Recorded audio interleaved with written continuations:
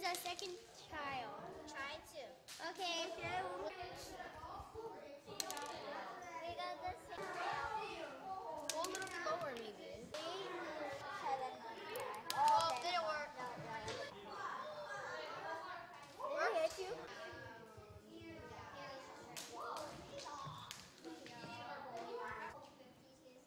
You did have 52 centimeters, okay, good.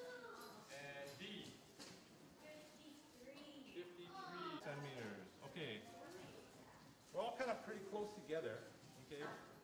Now let's go ahead and find out what the difference is going to be when we use the white marble, okay? So one person from each group. Okay, this course is called Amusement Park, and we're using Connects. Connects is kind of like Lego, except Connects has all these connectors and rods rather than bricks that Lego has. And this particular course is to figure out the science behind amusement rides. And so right now we're doing this incline plane with a circular loop. And we want to find out how high does the marble or the ball that we're using, how high up the ramp it needs to be in order for it to complete the loop without falling off. There you go. There you go. And so it's actually a very basic physics course that we're doing, but it's for 5th and 6th graders. So they're getting a jump in science by doing this. Right there.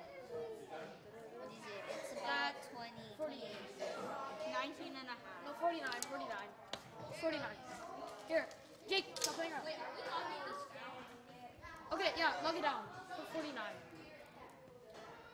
With 9 centimeters? Yeah. Wait, how much grams is it? It's 2.9 grams. Okay.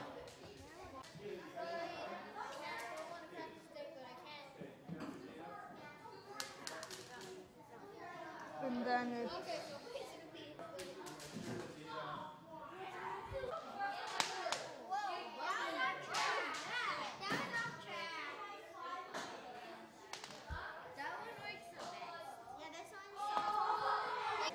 The primary thing that they need to measure in this experiment is the height above the track, but we also need to look at what is the diameter of this loop that they need to have the ball go through, and we'll be looking at what is the velocity that this ball is traveling to go through the loop, and we'll do some math calculations to figure that out. Oh no, that was a fail. Yeah, it's 46. Centripetal force, and that speed that you need in order for it to make that loop. Centripetal force.